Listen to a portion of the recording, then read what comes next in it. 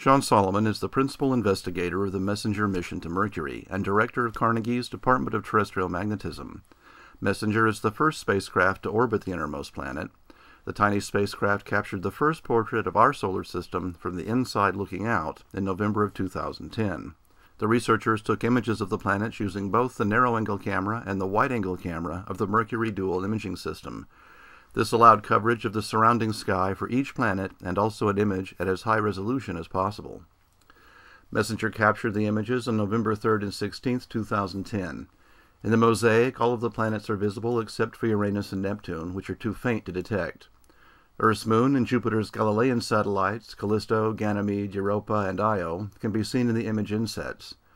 The solar system's perch on a spiral arm of the Milky Way galaxy also afforded a view of a portion of the galaxy in the bottom center.